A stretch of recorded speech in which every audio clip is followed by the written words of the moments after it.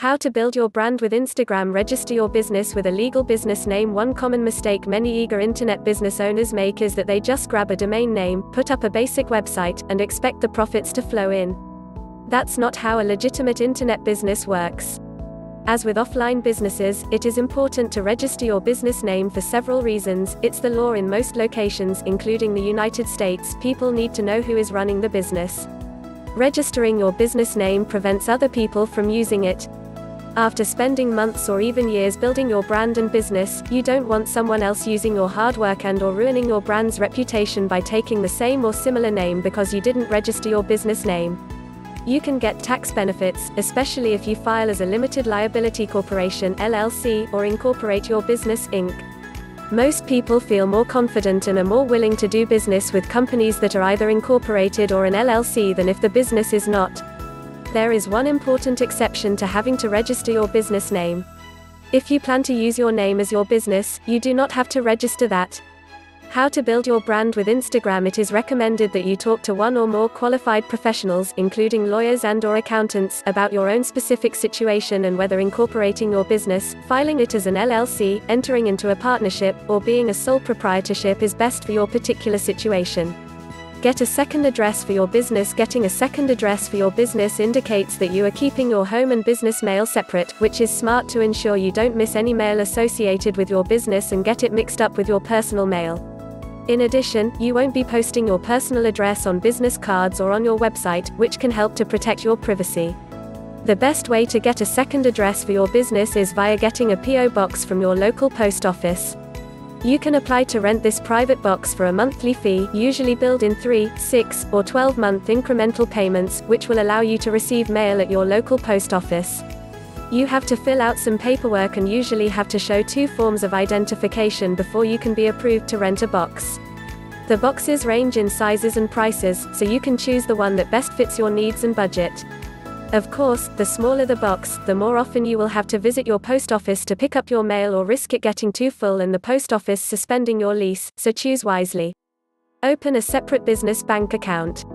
Just as with getting a second address for your business, opening a separate business bank account will enable you to keep your business and personal expenses separate so that there are no mistakes or oversights involving business expenses and properly recording them.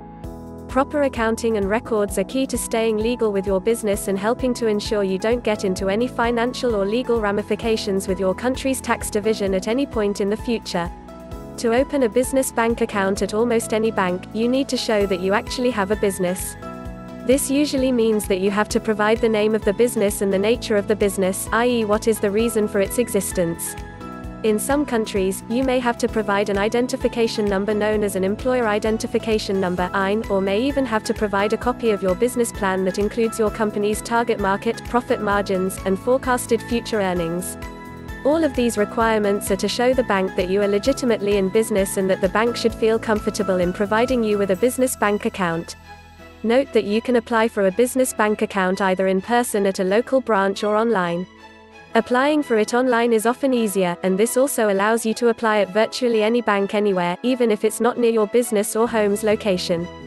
However, it is often advantageous to have a branch of the bank that hosts your business account near your home and/or business so that if some issue or problem arises, you can easily go to the branch to discuss and resolve it. While some issues can be resolved online, others can be dealt with more efficiently if you are present in person, which will be much harder, more expensive, and more time-consuming if the bank you choose to do business with is located far from your home and/or business. Open a merchant account. A merchant account is an account that allows you to accept credit and debit card payments. In the past, you could only get a merchant account via opening such an account at a bank. However, you now have other options besides the traditional banks, including PayPal and Stripe. No matter which options you choose to have a merchant account, all merchant accounts provide you with the ability to process credit and debit card transactions. For each transaction that is processed, a percentage of the amount will be taken as compensation, known as a transaction fee. This is often in the 2 to 3% range, depending on the company providing you with the merchant account and sometimes even the amount of the transaction itself. PayPal and Stripe are 2 companies that are really merchant account aggregators. Unlike merchant accounts with a bank, PayPal and Stripe allow virtually anyone to have the ability to process credit and debit card transactions, even if their business is brand new and has no history or track record of success. Conversely, banks need to verify your business plan and know you are a legitimate business before they will consider giving you a merchant account and the ability to process credit and debit card payments. In fact, you need a business bank account to get a merchant account with a bank. In addition, PayPal and Stripe don't require a monthly fee or a contract, whereas traditional merchant accounts do. Thus, if you are just starting out in business, PayPal and/or Stripe are a good way to get a merchant account quickly and begin to take order payments quickly. To open a merchant account with PayPal, you need to visit the PayPal homepage, click Business at the top of the page, and click Get Started on the resulting page. You then choose between Payments Pro, Payments Standard, and Express Checkout, depending on the features you want to have with your checkout process. The Pro version has a $30 monthly fee, but has all options available, including customizing the checkout experience and customers paying directly on your website, whereas the other two options don't have monthly fees but fewer features. Choose the option that best fits your vision of the checkout process at this point in time for your business. Each transaction processed by PayPal will cost 2.9% plus 30 cents. To open a merchant account with Stripe, go to the Stripe homepage, click Create Account. You will then need to register an account with an email address and password.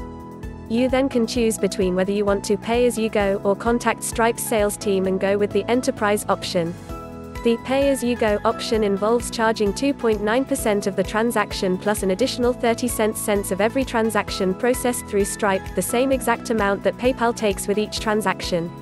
ARC and Bitcoin payments are charged 0.8% plus an additional amount up to $5 for payments of $625 plus.